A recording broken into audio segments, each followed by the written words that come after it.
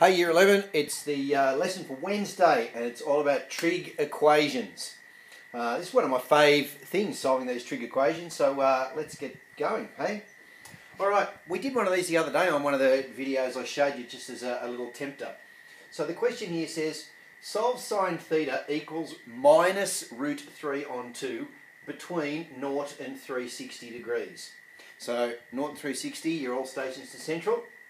There's a minus there, be careful with that. So you really need three pieces of information here. You need sine theta, you need the minus, for which quadrants we're in minus root 3 on 2, all stations to central, and you need your exact value triangle.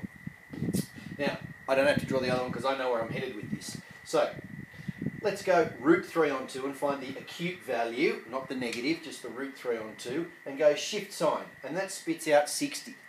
Okay, so 60 is our acute value. But this says minus root 3 on 2. So I'm in that quadrant and that quadrant. So make your line heavy, go down there 60 and go down there 60. So that means theta is 180 plus 60, so 240, and theta is 360 minus 60, which is 300. So sine theta equals minus root 3 on 2 has two solutions in the third and fourth quadrants, 240 and 300. That is not a solution, it's just the acute value. Okay, we better book it here so I don't make this video too long. Tan 2x equals root 3 for x between 0 and 360. Now notice that it says 2x here, not x. So it's not x, it's a 2x. So if x is between 0 and 360, 2x has got to be between 0 and 720. 2x shift tan of root 3 like we did over there. Exact value triangle gives me an answer of 60 again. But it's not x equals 60, it's 2x equals 60.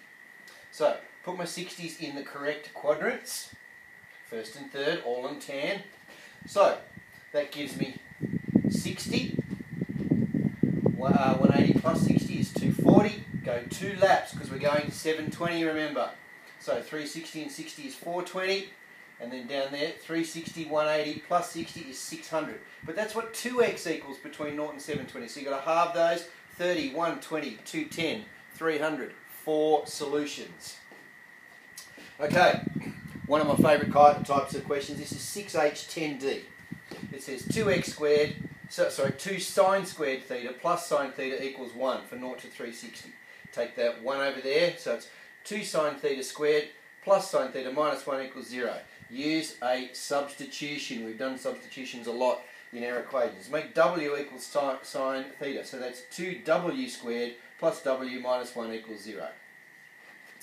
Factorise that. Don't have to use Mrs. Barry method or anything. Normally the maths inside these is easier when the questions is harder. 2w minus 1, w plus 1 are your two brackets. So therefore w equals a half and w equals minus 1.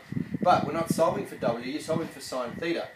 So sine theta equals a half and sine theta equals minus 1. Now sine theta equals a half, that's pretty easy. You know it's going to be 30 and 150, 30 there and another 30 in there gives you 150.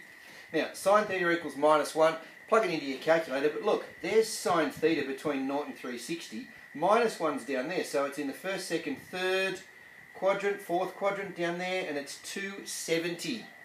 Pretty straightforward. So you've got 3 solutions for this, that's pretty weird.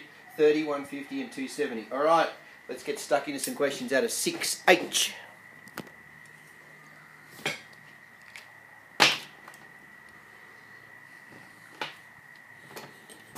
Oh. Fuck. Really?